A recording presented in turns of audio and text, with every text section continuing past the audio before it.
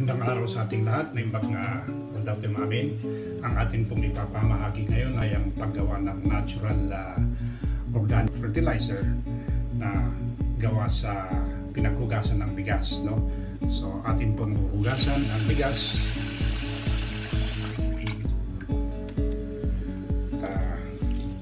Yan po. Yan.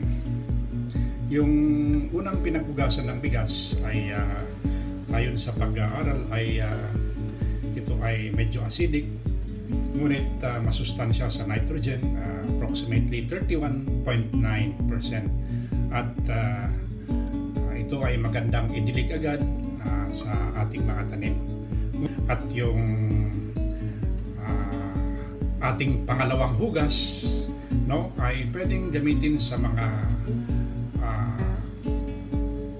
pechay, cabbage, mga umbok, mga ganyang pamilya ng mga tanim. Okay? So ito po ay masustansya lalo na sa nitrogen na kinakailangan ng ating mga tanim. So atin pong ididilig itong pinaghugasan ng bigas. Ito po yung unang pinaghugasan. Well, una nating diligan ay ating ang tanim na sili or sweet pepper, bell pepper na may kasamang luya at kamatis. Isang ornamental plant. Okay. Susunod naman ay ating diligan ang aking tanim na onion leeks na may kasamang alugbati. Okay. Isunod natin yung ating indoor plant na luya or laya in Ilocano, ginger, na may kasamang onion leeks. At mayroon din dito sili sa ating didiligan. Okay.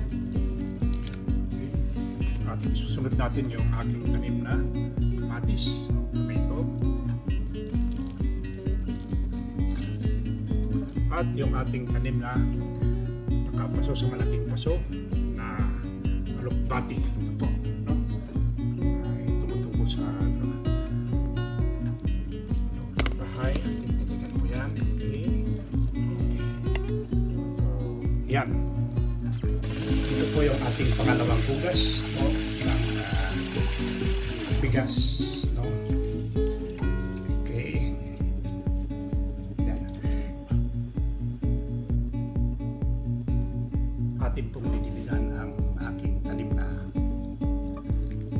pechay, no. Ito ay nasa loob ng bahay, no. At ating isusunod din yung aking tanim na kutsay. Ito po, ang aking kutsay ay ating didiligan ng yung pangalawang hugas ng bigas. Okay. Yan, yan po. Yan po aking ginagamit yan sa aking mga cooking recipe dahil po ito ay masustansya ang kutsay. Well, sana po ako ay nakapagbigay ng inyong bagong kaalaman sa pagtatanim. Mabuhay po ang ating mga kapwa mahilig magtanim ng mga gulay at halaman. Agbiag di ito'y kakadwa na mahilig iti ag-garden. So ito pong pinaghugasan ng bigas ay isa sa mga pinakasimple at murang pinanggagaligan na natural organic fertilizer para sa ating mga tanim. Atin pong ipabahagi, let us share whatever we know in urban gardening para po tayo magtulungan bilang magkakapamilya, magkaka-soilmate. Huwag po nating kalimutan to subscribe, like, and share po ang ating YouTube channel, Leandro Asiliangot. Andyan lang po sa ating YouTube.